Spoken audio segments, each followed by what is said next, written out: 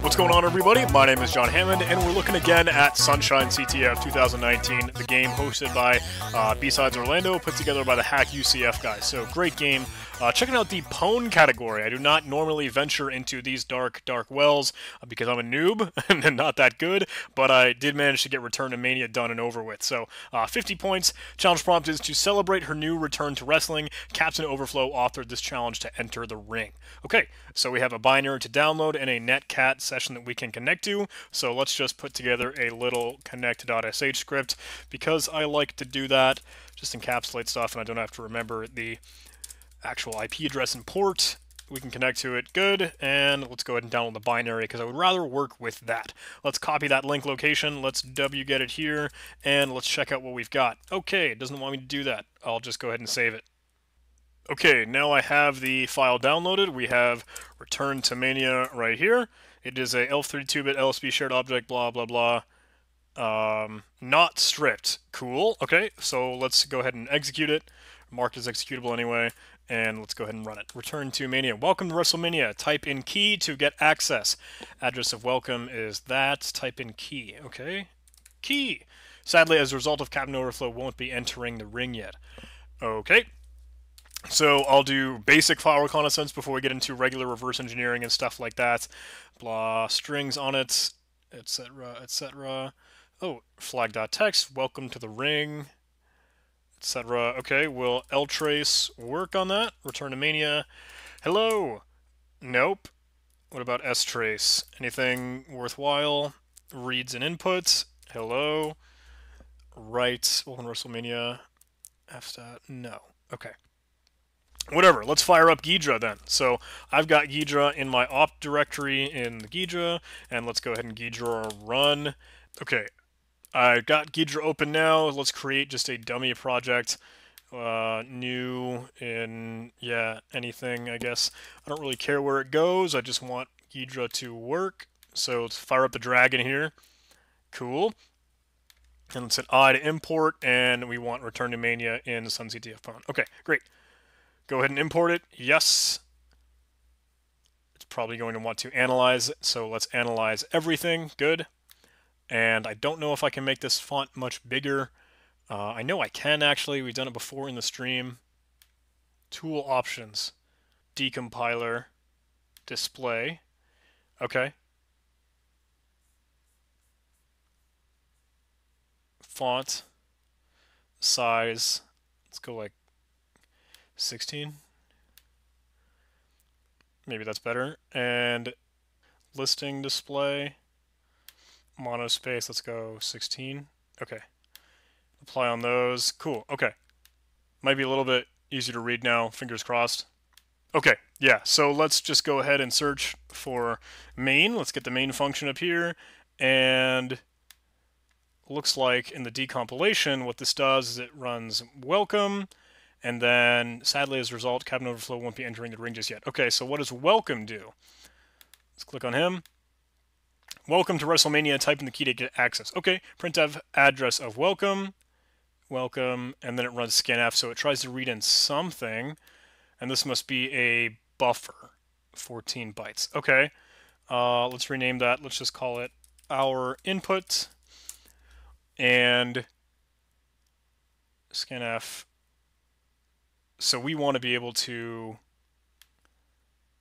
get to Mania. What is Mania? Is Mania a function? I know I saw it in here. Yeah, Mania is a function. Welcome to the ring. And then it has a flag handle. Won't error it out.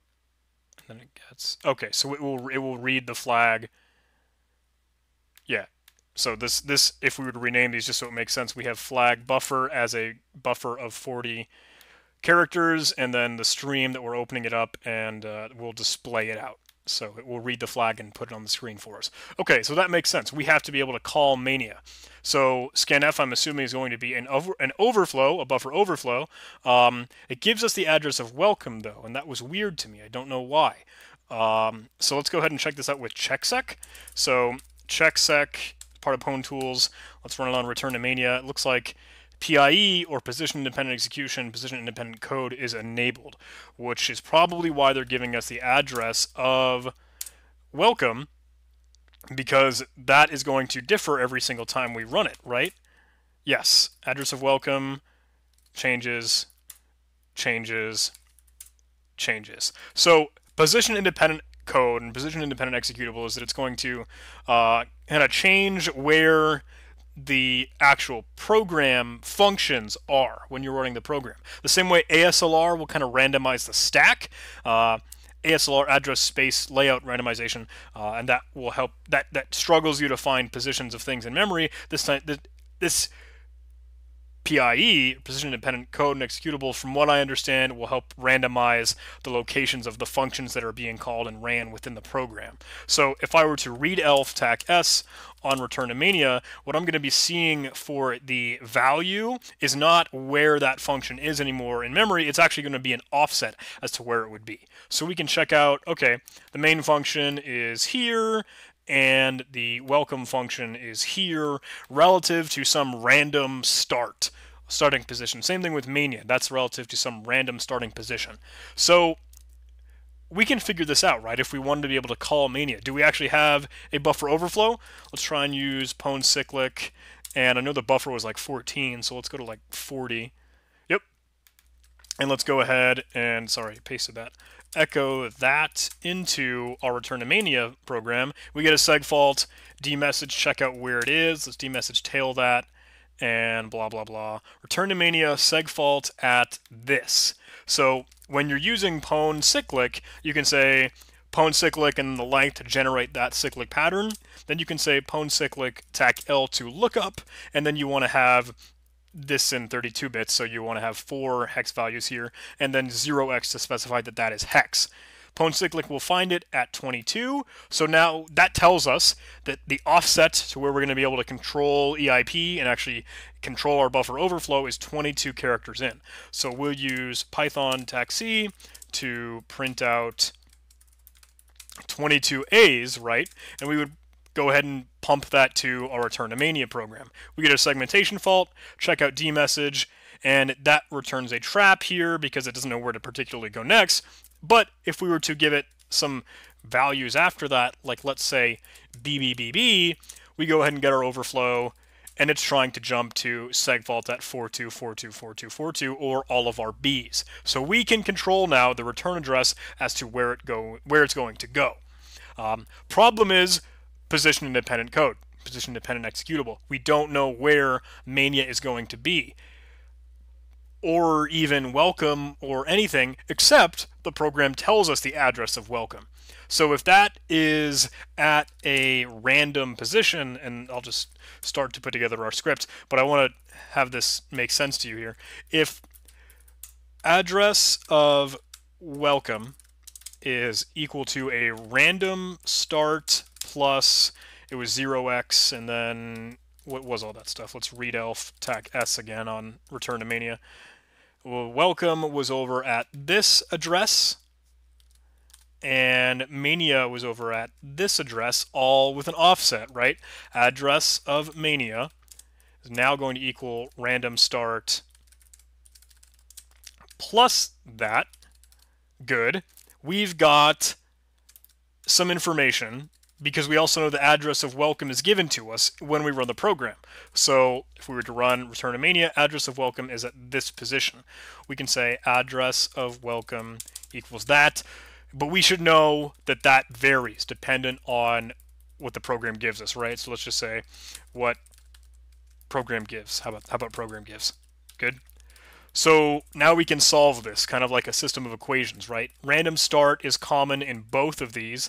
So let's go ahead and set these in terms of random start. If we had random start will equal address of welcome minus that. So now random start equals that. We'll do the same thing down here. Using some algebra, let's go ahead and subtract these, and then say random start is equal to that. Now we can say, oh, random start is equal to this and equal to this. So let's put these together. Address of welcome is equal to address of Mania, just like that. Does that make sense?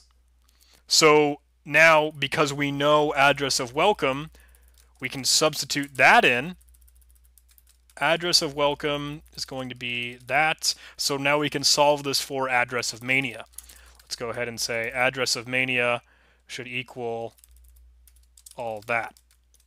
So I think my numbers are off here though.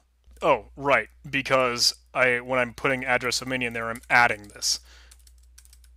Okay, so now we can say address of mania is going to be what the program gives minus this information, and we'll just use idle to crank that out. Oh, I'm sorry, negative that minus 144. Okay, so program gives minus 144. That's our address of mania. All we really did when we did that was try to find the difference between these offsets, right? So 0x5d minus 06ed is negative 144. I just kind of wanted to showcase how that all works, maybe in a mathematical way that's thorough in your understanding. That given this information, you can figure this out. We just have to get address of welcome carved out of that. So let's go ahead and work with this now. We have ape.py, so let's create a script. Let's say user bin environment python. Get our shebang line in there. I'm going to use the pwn tools library from pwn import all, and let's say our elf can equal an elf file of return to mania. And let's say the process p can equal elf.process. So we want to see what we've got here so far. Let's print p.receive. I think that'll give us the information that we need, right? Let's python ape, welcome WrestleMania, and it looks like it's hanging, so maybe too many extra receives here. What we can do is we can split this up. Let's split this up by a new line, and let's get the last line, and then let's split it by 0x, maybe, yeah? I think that's fair. It'll go ahead and kill the hex part for us, too, because we need to get rid of that. So now what have we got? We got the address. Cool. Why does that have a space in there? Oh, it's not getting it at all. I'm stupid. Sorry. So let's see what we got. It has an extra new line. Does it? Yeah, address of welcome is now in there, so now we can split on 0x, just as we've done before, and let's get our -1, so we get that hex portion. Great, okay. So address of welcome equals that, and that's an int base 16, so now we have the address of welcome, so that means the address of mania is just that address of welcome minus 144, right? So let's go ahead and create an actual, well, p32 will do that for us with pwn tools. That p32 function will take an integer and then convert it into that little endian format that we need. So let's say our payload is going to equal 22 A's, right? Because that was the offset that we found with our pwn cyclic, and then we need the actual function that we want to jump to. So payload can plus equal, we want to give it p32, 32-bit, and the actual address of mania that we're working with. So now we can say p.sendLine payload, and let's go interactive just to see if we got anything working with us. Let's go ahead and run this, and p has no attribute interactive. Excuse me? Let's just do, oh, because I didn't have an I in interactive. There we go. Welcome to Ring, flag.txt, no such file or directory. So we've got our exploit working, we've jumped to the mania function, and we can go ahead and redirect this now to whatever our connect function actually, or our connect script actually tells us to. We can say, no longer do I want to work with the binary, I want to go ahead and say p equals a remote connection to this host with that port, and we should be able to just get the real flag. Let's crank through this. There we go. Welcome to the ring. Sun overflow. Run wild, brother. We did it. So that was that. That was a buffer overflow that we were able to take advantage of with position independent executable on because it was willing to tell us what the welcome function where it was, we could use that smart return to libc mindset as you find the offset from something to get you to another thing. That's, I think, why this challenge was called Return to Mania. It's because you're just determining, based off of a random starting position, you can still determine with the offsets what the other thing is. So that's that. There is our flag. Let's go ahead and submit that, and you get that 50 points. Good stuff. Thank you guys for watching. Hope you enjoyed this. If you did like this video, please do like, comment, and subscribe. Love to see you in the Discord server. Love to see you on Patreon. Love to see you on PayPal. Thank you guys so much for watching. I can't say it enough. I'll see you in the next video. With